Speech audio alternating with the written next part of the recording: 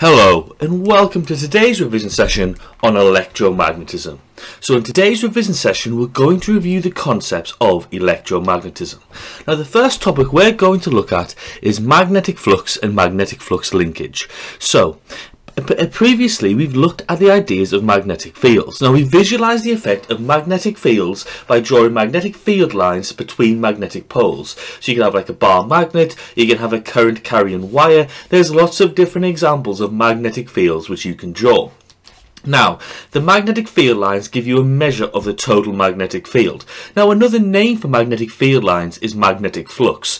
So it's important to note that the magnetic field lines gives you a measure of the total magnetic field. And we define magnetic flux as the total number of field lines passing through a defined area. Now, in simplified examples, the area is considered to be perpendicular to the magnetic field. So it's very important when we look at this that we look at the concept of magnetic flux. Now, we measure this idea in Webers or WB. Now this defined region in our definition can be any area. It's the area most suitable to the situation you have been given. So our key definition is the magnetic flux is a measure of the total number of magnetic field lines passing through a defined region of space.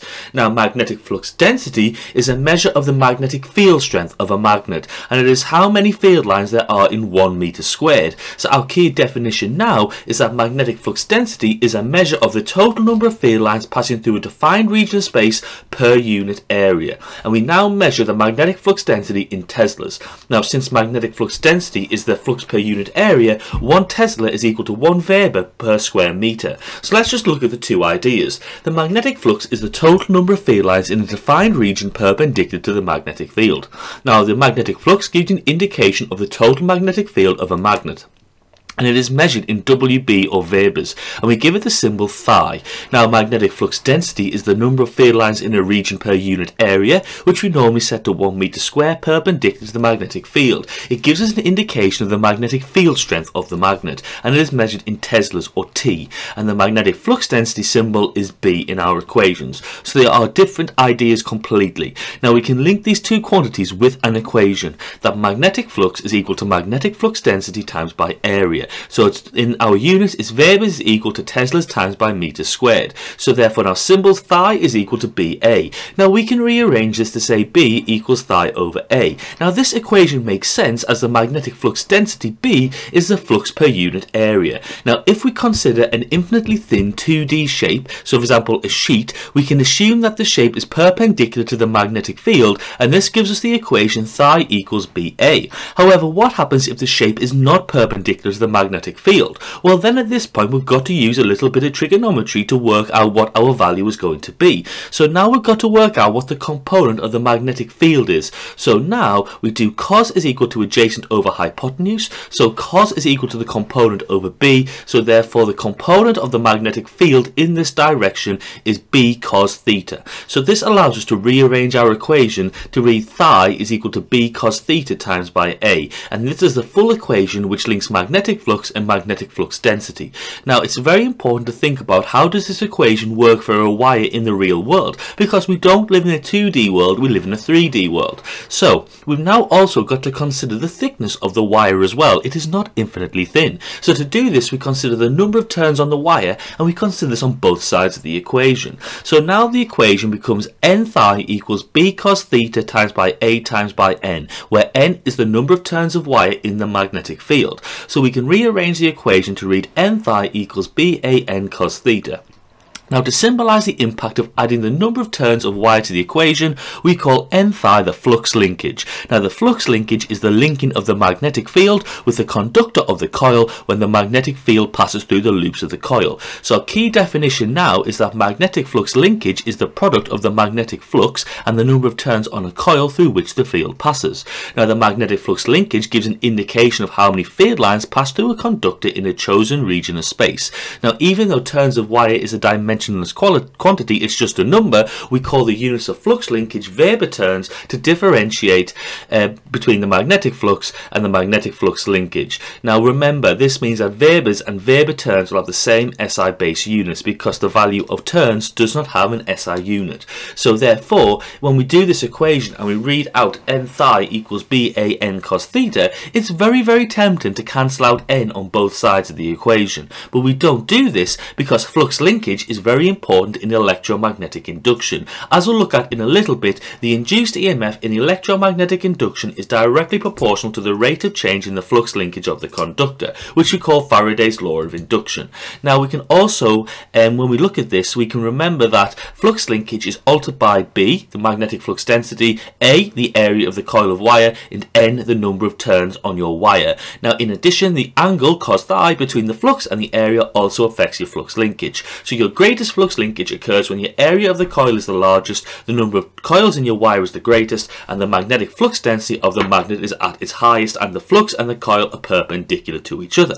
Now let's look at electromagnetic induction. If we consider a conductor placed in a magnetic field, there is going to be a magnetic force on the conductor if there's a relative motion between the magnetic field and the conductor. So it can mean the conductor moving, the permanent magnet moving, or the two objects both moving relative to each other. Now this will also produce an equal but opposite force on the permanent magnet, but we're not going to look at that in this particular example. So if we use Fleming's left-hand law, we can work out the direction of the motion of the conductor in this particular example, and we can then understand that the force on the conductor is an accumulation of the individual forces on the electrons in the conductor. Now if we know that each electron in the conductor experiences a magnetic force, and we know what this is from the left-hand rule, we can determine the direction of this magnetic force. Now because this magnetic force acts on all the electrons, it will cause them to accumulate at one end of the conductor. So they'll all move to the right-hand side and go away from the left-hand side in this particular example. This gives us one side which is a negative and the other side which is a positive, as shown.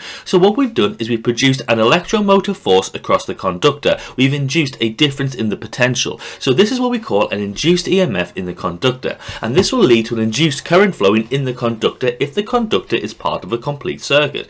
Now this is the idea of the generator effect and how current is produced in power stations. Now the change in how many field lines or magnetic flux the conductor cuts per second determines the force experienced by the electrons in the conductor. So the change in magnetic flux linkage per second determines the value of the induced EMF in the conductor. Now remember, the magnetic flux linkage tells you the number of field lines a conductor cuts, and the change in magnetic flux linkage experienced by a conductor will determine the induced EMF. Now therefore we can link these ideas to form a new equation, which is going to read the induced EMF is equal to the change in flux linkage over time, or we can say delta n phi over delta t. So we can write it out as following. So this indicates to us that the induced EMF in a conductor is directly proportional to the rate of change in the magnetic flux linkage in the conductor. Now because now the number of turns aspect can be taken out of the change part of the equation, because the number of turns on your coil isn't going to change as you're carrying out this particular work, we can move n to outside the delta. So we now write it as n delta phi over delta t. Now this links into what we call Faraday's law of induction, which determines the magnitude of the induced EMF in the conductor. So we know that if we display this information graphically, we put flux linkage against time, the gradient of our line will be the induced EMF, and it's common in examination questions to present information in that particular format.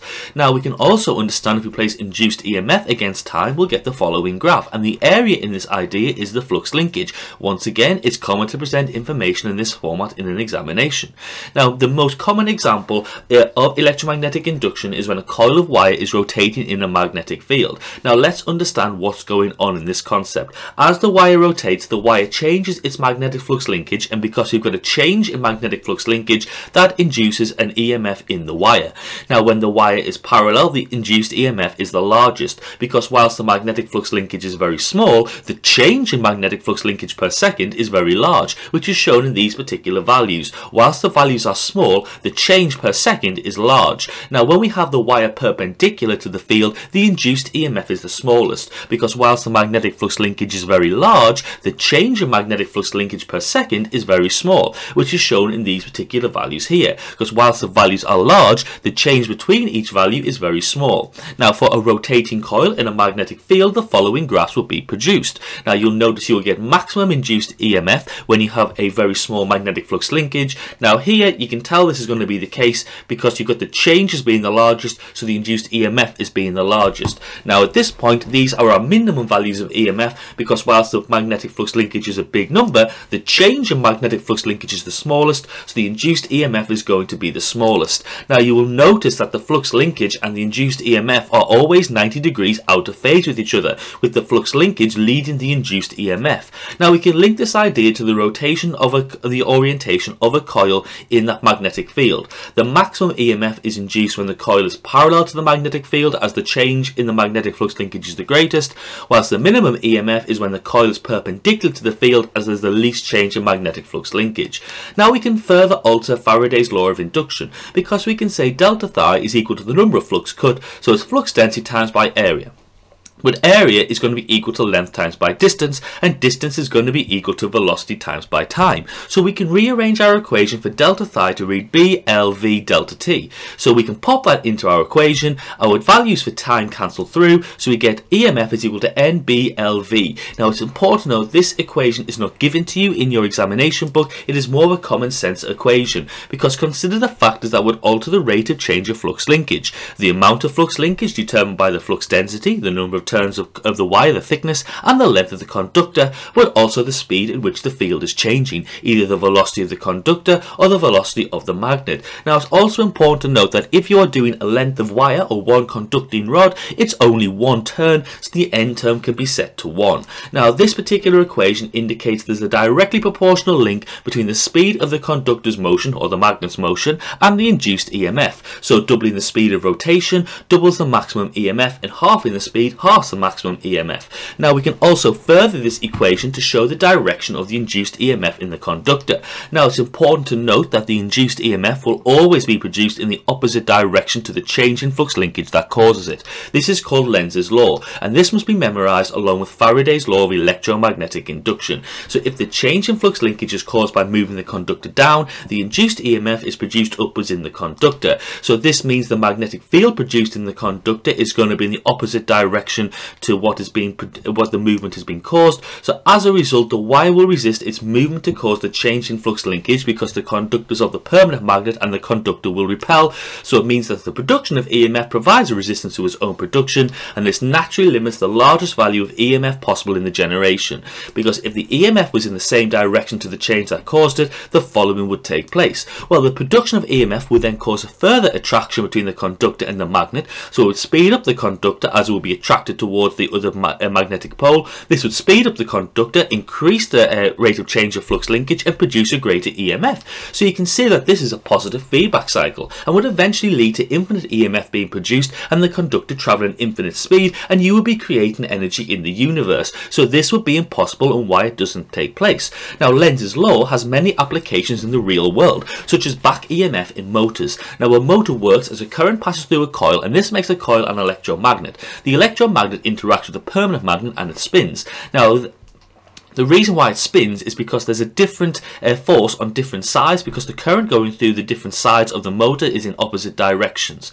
So what happens is the motor then spins. So what happens is the conductor passes through a magnetic coil, it's rotating, so there's a change in flux linkage, it induces an EMF in the motor. But Lenz's law states that the EMF is produced in the opposite direction to the rotation of the coil, so this is the back EMF. Now the back EMF slows down the spinning of the motor as the EMF is acting in the opposite direction to the wanted EMF in the motor. So Lenz's law ensures motors have a top revolution speed. As the faster it spins, the greater the back EMF induced. Now another common example is looking at a magnet falling through a conductor as it links to Lenz's law. They will fall at different speeds. Now a magnet falling through the air will fall quickly, but a magnet falling through a conductor will fall slowly. Why is that? Because when it falls through a conductor, okay, the idea of the magnet falling through the conductor leads to a change in flux linkage in the conductor, so therefore the conductor will produce a current as when it's part of a complete circuit. Now this occurs due to Faraday's law, as there's a relative motion between the magnetic field and the conductor, so there's a change in flux linkage and induces an EMF and a current.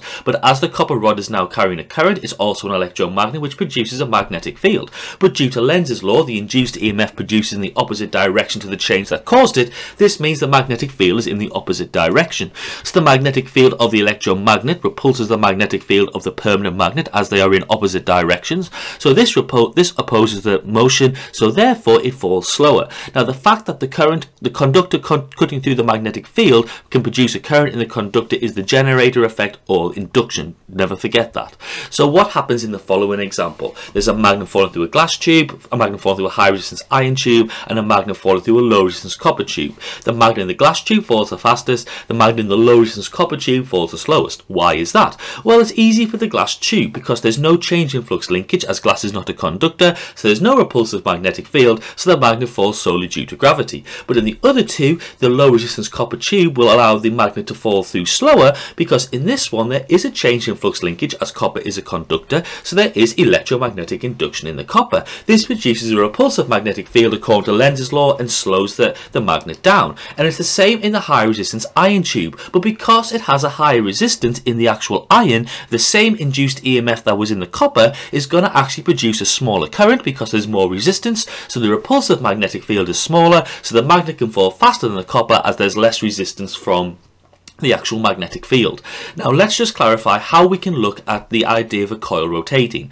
Now when we have a coil rotating, the angle at which the coil rotates is given as theta. So we can say that flux linkage is n phi equals BAN cos theta, and we define this angle as the angular difference between the conductor and the magnetic field lines. So it's normally used to define the angular difference placed at the center of a conductor. So this is the angle that changes as the coil rotates. Now we know that as the coil rotates, theta changes, so the flux linkage varies from plus BAN to minus BAN. Now this change occurs as the direction of the conductor changes in its rotation, and we can display this following idea graphically. We go from plus BAN to minus BAN as shown. Now interestingly, like we said before, the induced EMF is out of phase with the magnetic flux linkage by 90 degrees because the change in magnetic flux linkage produces the EMF.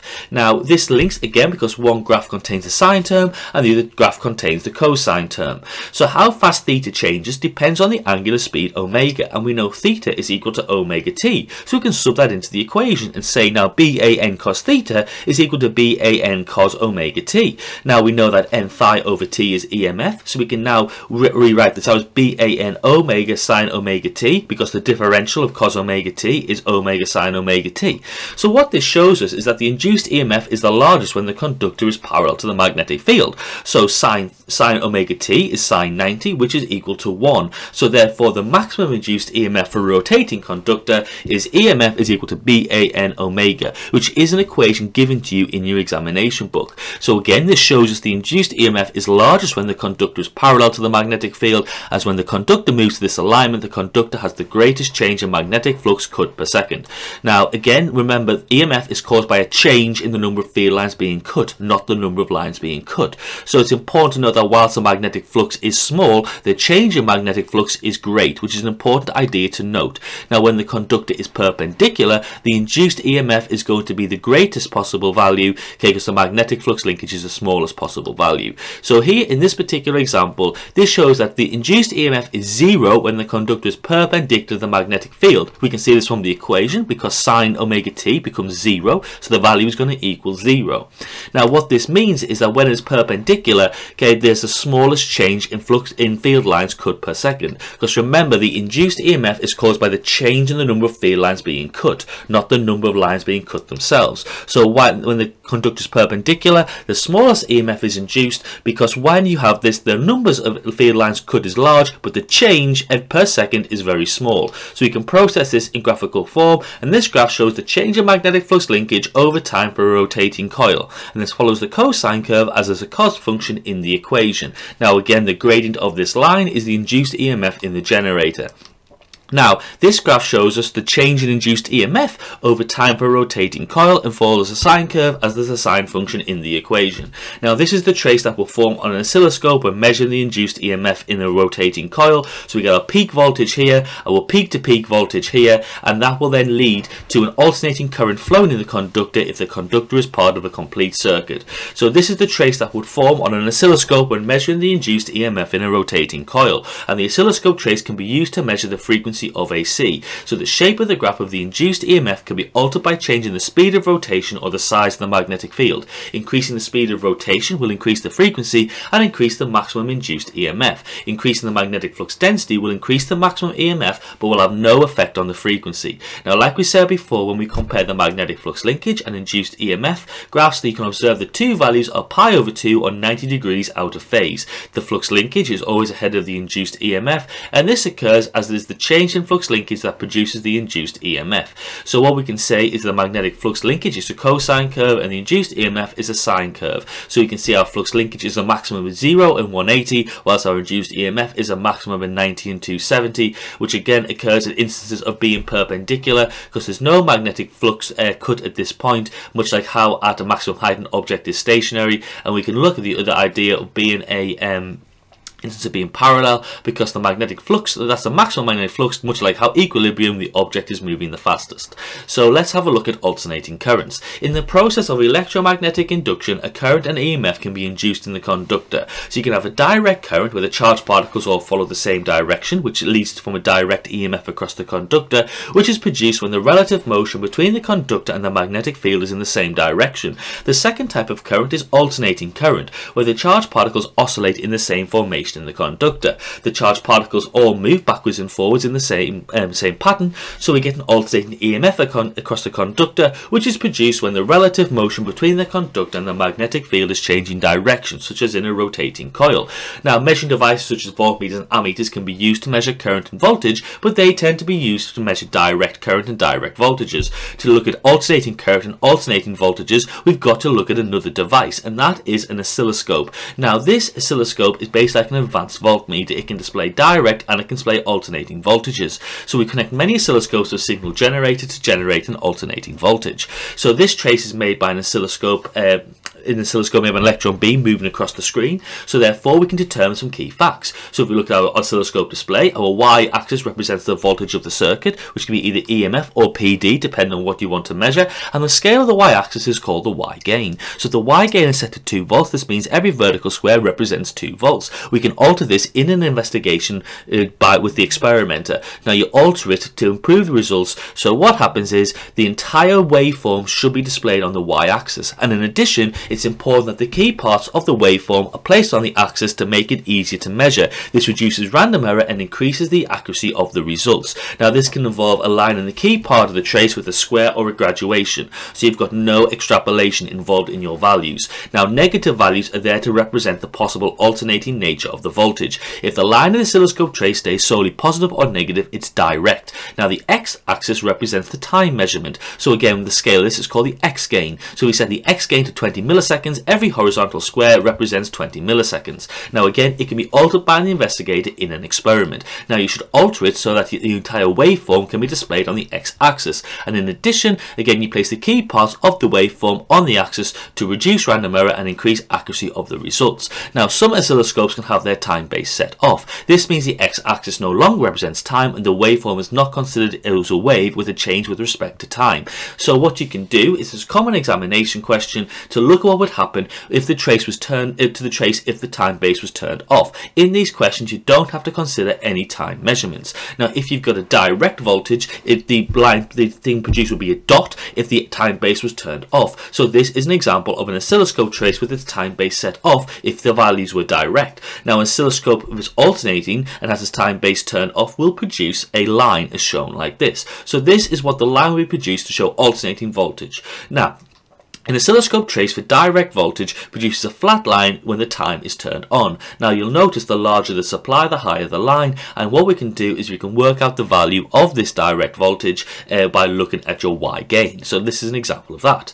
Now an oscilloscope trace for an alternating voltage when the time base is on looks like the following. It looks like a sine wave. Now it's important to know that this will occur if there's induction via rotation. So the positive shows one direction, the negative shows the other direction, and voltage readings should be taken from the center point or the equilibrium position of the wave where the displacement is zero. So again, this is the waveform you would find via electromagnetic rotation for a rotating coil in a magnetic field, which is shown here. Now again, for good practice, the Y and X gain should be altered to see the full waveform in the screen, and the key points of the wave should be placed on axes for measurements. Now there are several key terms we've got to understand. We've got time period, the time it takes for one complete wave, and remember frequency is equal to 1 over time period.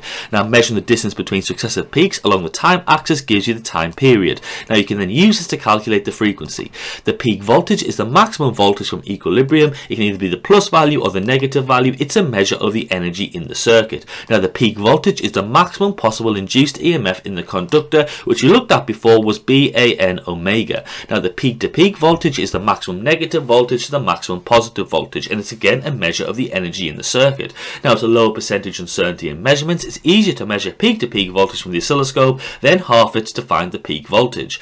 Now again, you will note that this waveform is formed when there's a coil rotating in a magnetic field, and what you can then do is if the coil is made to rotate faster, the time period would decrease and the peak voltage would increase as there's a greater change in flux linkage. Now if you place the coil in a stronger magnetic field, the peak voltage would still increase as there's a greater change in flux linkage, but the time period is then unchanged. Now neither the peak voltage or the peak to peak voltage will provide a comparison to the direct voltage. This comes from an average voltage. Now the average voltage of an alternating supply is needed when comparing the voltage of a direct supply.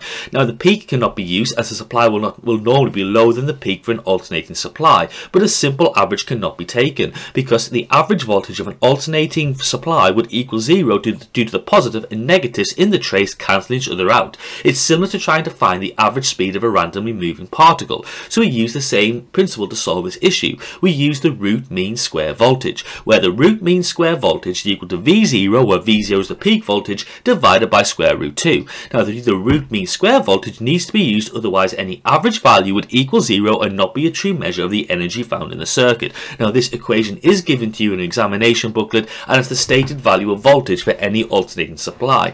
So the main supply has actually got a root mean square voltage of 230 volts. You can have your current equivalent, so root mean square current is equal to I0 over square root 2, and therefore the power in the alternating supply is VRMS times by IRMS. Now you've got to remember these particular ideas. So what you would do is if you had to look to work out the root mean square voltage of a power supply, you would take your peak and divide it by square root 2, and to calculate your power of your power supply, it's the root mean square current times by the root mean square voltage. Now the last thing we're going to look at is the idea of the operation of a transformer. Now to understand how a transformer works, we've got to know the structure of a transformer. So all transformers have a metal core in their center, and they're made of a soft magnet such as iron. Now a soft magnet is a magnet which can change its magnetic field easily. So a soft magnet can have a rapidly changing magnetic flux. Now if a magnet is not soft, when its magnetic field is changed, the energy is lost due to hysteresis. So that's a very important idea. So we need a soft magnet to produce a rapidly changing magnetic flux. Now wrapped around one arm of the transformer is the primary coil. Now for the transformer to work, this input circuit must have an alternating potential difference. So remember, our primary coil is set up with this input circuit as shown here. Now on the other arm there is a secondary coil. Now the primary and secondary coil wires are not connected electrically, they are separate circuits. So what happens is this is then connected to an output circuit or a load circuit. So it's a very important idea that our primary and secondary coils are not linked to each other. So let's now consider how a transformer works by considering one electron in the primary coil wire. So in this particular idea, what happens is that because there's a free electron and it's moving, these moving charged particles will produce a magnetic field. So what will happen is that they will then alternate backwards and forwards and therefore produce an alternating magnetic field in our primary coil. So this makes the magnetic flux of our primary coil alternating. So this has our rapidly changing magnetic flux in the primary coil. Now because the iron core is a magnet, it interacts with the primary coil's magnetic flux, and what this then does is it then causes the magnetic field of your iron core to alternate as well. So it makes that alternate also. And at this point, we've got our iron core with our alternating magnetic flux. Now this then produces a rapidly changing magnetic flux in the magnetic core. So the iron core has become an induced magnet because it's been this. So basically what has happened is this has helped when we've got a soft magnet, so because it allows us our rapidly changing magnetic flux. So the soft magnet iron core prevents energy losses due to hysteresis in the transformer process. Now a hard magnet would dissipate energy to the surroundings when its magnetic field alternates. So the iron core is acting to amplify the alternating magnetic flux produced in the primary coil. So this will increase the change in magnetic flux linkage experienced by the secondary coil. And this is important because it increases the magnitude of the magnetic flux linkage in the secondary coil, so it's ultimately going to boost the induced EMF in the secondary coil. Now linking into this, the secondary coil is a conductor. In this conductor there'll be a change in magnetic flux linkage because the magnetic field of the iron core is alternating backwards and forwards. So whilst the conductor is not moving, the magnetic field is alternating. So this alternating magnetic field causes a change in magnetic flux linkage. So this induces a potential difference in the secondary coil via induction. Now remember, the change in magnetic flux linkage induces a potential difference in the conductor, and the size of the induced potential difference is directly proportional to the rate of change of flux linkage. So the secondary coil is part of a circuit, so this will lead to your induced EMF leading to a current being produced. Now again, like we said before, the change in flux linkage induces a potential difference in the conductor, which links to a current flowing in the conductor. Now, the secondary coil is being influenced by the alternating magnetic field, so as a result, that is why you need an alternating current to produce an alternating magnetic field in the core, as that's what allows the secondary coil to experience a change in magnetic flux linkage. A direct current in a transformer leads to no potential difference in the secondary coil, as whilst there would be a magnetic flux linkage in the secondary coil, there'd be no change in magnetic flux linkage, so you'd have no induced EMF. So that's how a transformer can transform the current between coils without them touching. Now we can show how it works with the following animation here, okay, or here as shown in this particular animation. You can see what's going on, how they link to one another to each step. So let's have a look. In the primary coil, an alternating potential difference in the primary coil leads to an alternating current in the primary coil, which then leads to an alternating magnetic field in the core. This alternating magnetic field in the core will have an induction effect as there's a change in flux linkage for the secondary coil, so it leads to an alternating potential difference in the secondary coil, which then leads to an alternating current in the secondary coil, as that secondary coil is part of a circuit. So it's important to know that the size of the alternating size of the potential difference is directly proportional to the rate of change in the magnetic flux linkage. Now it's also important to note that we can link all of these particular concepts together. Now a transformer has several adaptations to help it with its job. Now it needs this to work efficiently.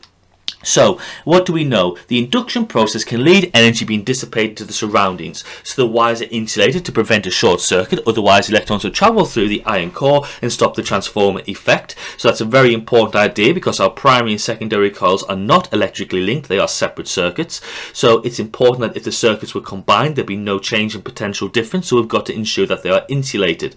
The core is also laminated to prevent any magnetic currents forming in the iron core. Laminated means the core is covered in insulators such as plastic. Now this would mean that the current cannot flow. Now why does a large eddy current form? Well, Lenz's law states that when induction occurs, an eddy current creates a magnetic field that opposes the magnetic field that created it, so those eddy currents react back on the source of the magnetic field like we talked about before. It's a version of back EMF. It's the magnetic field version of resistance. So what happens is eddy currents are always produced in the induction process because it always produces a potential difference which opposes the change which caused it. So when the secondary coil has a current flowing through it must be flowing in the opposite direction to the change that caused it due to Lenz's law. This will produce an alternating magnetic field in the opposite direction to that of the core. So these are the eddy currents found in the transformer. Now remember, the eddy currents are effects in the magnetic field, not the electrical circuit. So eddy currents will dissipate energy by generating heat, and another way to lower the production of eddy currents will be to make your iron core out of a material with a high resistivity. So the higher the resistivity, the lower the current produced due to the induction process. Now ideally, all of the magnetic flux created by the primary coil will go through the secondary coil, but that's not always the case, especially if the two coils are far apart. So the coils are designed to be as close as possible to each other. Now this can include winding the coils on top of each other around the same part of the core rather than different parts of the core. Now, as well as that, these adaptations mean the transformer can carry out their function in a very efficient manner. Now we can assume that they are 100% efficient, but that is not really true in reality, so we've got to be able to calculate the efficiency of a transformer. Now efficiency is equal to useful power out over total power in. So it's the power of the secondary over the power of the primary, so it's Vs times by Is over Vp times by Ip. So the iron core is laminated to reduce magnetic eddy currents and made of soft iron to allow easy magnetic field reversals to prevent heat loss via hysteresis.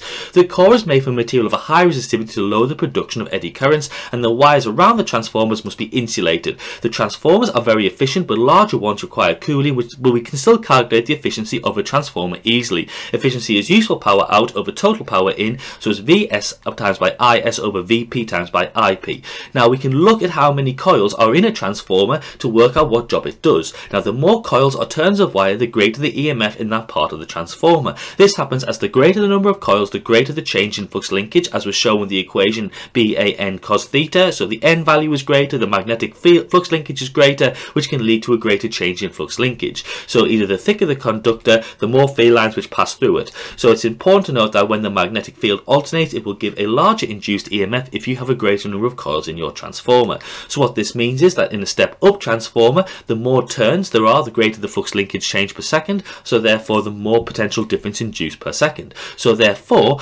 if there's more secondary coils than primary coils, you've got a step-up transformer, as the potential difference will increase. But if you've got more primary coils than secondary coils, the potential differences will be in step-down, so you've got a step-down transformer. So it's important to know those two ideas when you're looking at step-up and step-down transformers. Always remember that the more coils or turns of wire, the greater the induced EMF. But we can express this term mathematically. If we look at the ideas of Faraday's law of induction, Vp over equals Mp times by change in phi over change in time. So you can do that for the primary coil, we can do that for the secondary coil. Now we can link these two equations together to form the transformer equation, because they both have the term delta phi over delta t in them. So the ratio of the potential differences in the coil is the same as the ratio of the number of turns in the coil, or Vp over Vs equals Mp over Ns.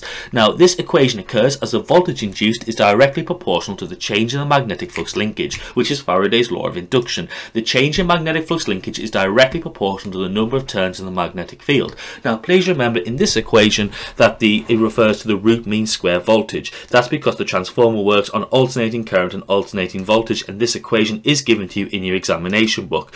So you will work out your answer for a question such as the following: write out the transformer equation, sub in the values, rearrange and work out your answer, and always do a logic check. The more turns, the more potential difference, the less turns, the less potential difference, but always work out your value as shown. Now let's just look at how this links into the national grid. So what you have is you have electrical energy produced at the power station at 25,000 volts. It then goes through the step-up transformer and increases it to 132,000 volts. Now this is due to the fact that when you have a higher potential difference, you have a lower current, so the energy losses due to the heating effect of the current are reduced to almost zero.